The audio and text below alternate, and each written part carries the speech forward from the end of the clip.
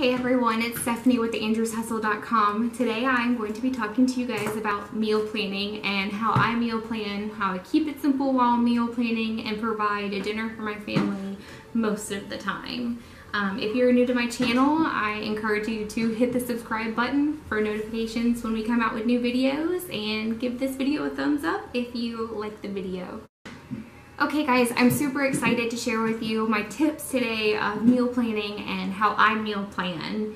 If you're new to meal planning or if you don't meal plan, it's something that I highly encourage that everyone at least try to do for their family, especially if you're super busy. I know being a mom and living in a house full of people and everyone having different schedules, it's extremely difficult to get dinner on the table in a timely fashion and make it something to cater to everyone's needs. Not to mention, I have to cook breakfast, lunch, and dinner because right now all my kids are home, I'm home, my husband stays home, and my father works from home, and we live with my parents. So there's people here all the time who require sustenance and they need breakfast, lunch, and dinner.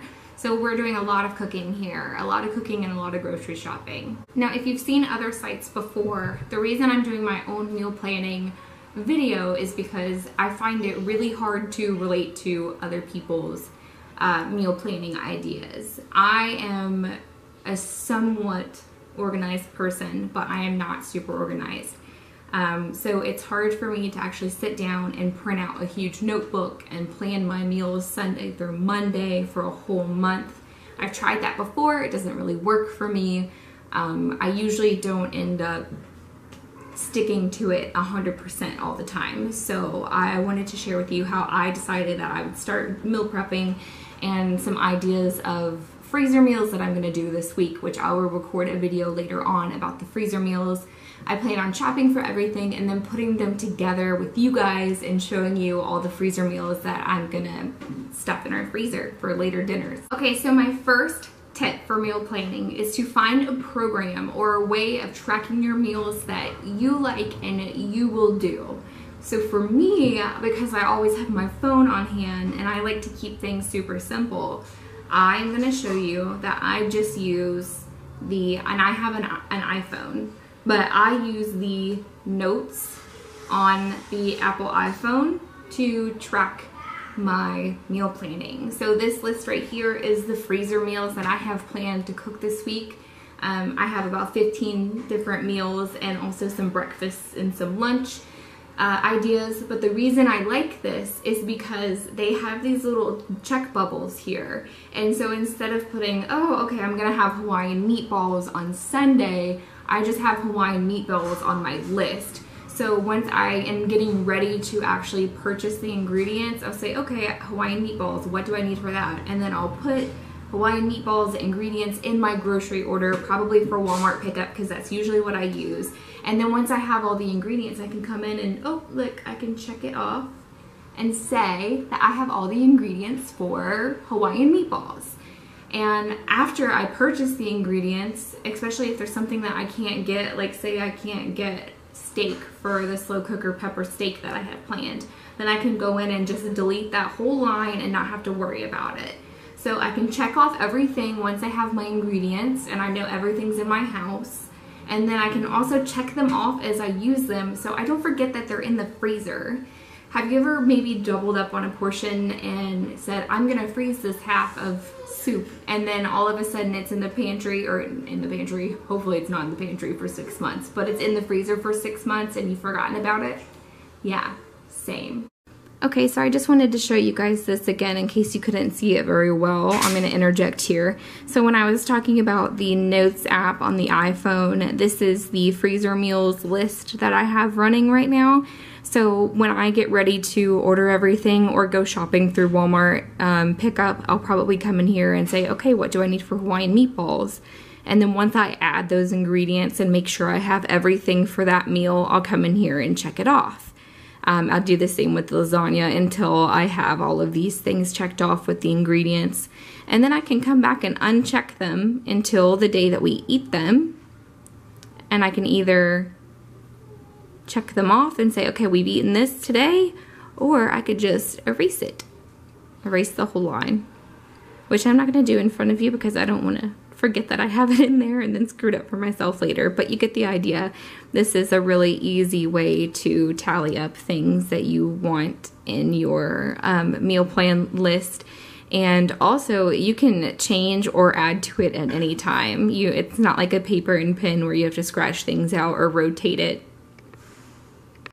So that's another really good thing about this just notes app on the iPhone, is you can keep a running tally of what you have in your pantry and update it. I haven't done that yet. I know people who do that, and I think that I will probably start doing that, you know, once I kind of get an idea of what everything that's in our pantry. But because there are so many people living here, oftentimes we go to the store and people bring things home and we end up having a lot of extras of stuff. Like I said, having something that works for you, something that you can manage and organize to your liking, is super important when it comes to successful meal planning. Which brings me to my second tip, is use what's in your pantry.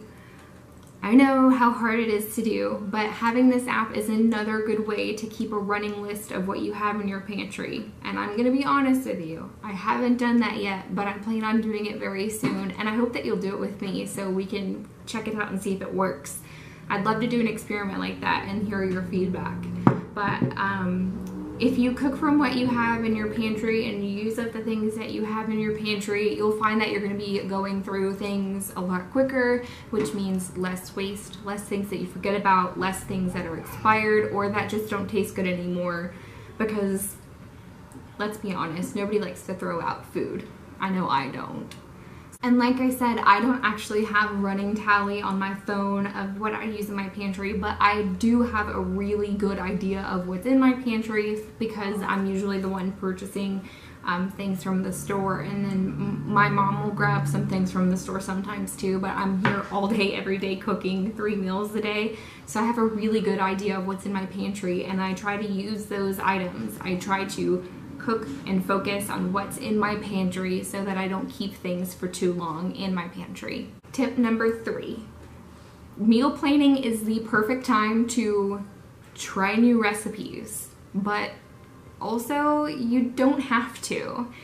Part of successful meal planning is kind of having a grasp of everything that your family will eat and planning it out to make it more convenient for you, as you're probably, if you're watching this video, the predominant cooker of the family. So meal planning is really a way to make your life and my life easier by making sure that we have everything prepared to serve dinner to our families over the next few weeks. So while it is a great idea to add in some new recipes that you want to try, maybe talk to your family and set up a meeting with your kids and hey, just ask them, would you guys be interested in trying salmon tacos?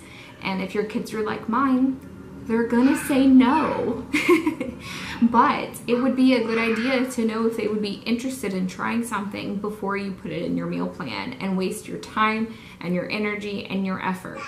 Just keep it simple when it comes to meal planning and you'll be doing just fine. Tip number 4.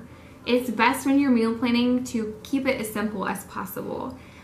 With some of the recipes that I'm doing for freezer meals, some of them you'll see that I do cook and some of them I don't. It's okay to take raw frozen chicken breasts and put it in a Ziploc bag with other ingredients as long as you're going to cook all of them thoroughly up to temp.